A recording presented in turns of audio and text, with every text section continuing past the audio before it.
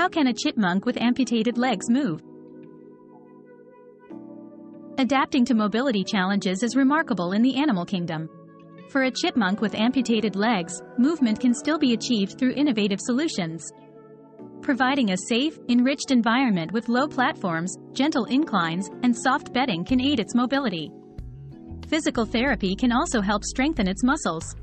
Moreover, prosthetic limbs or specialized wheelchairs, designed for small animals, can offer enhanced mobility.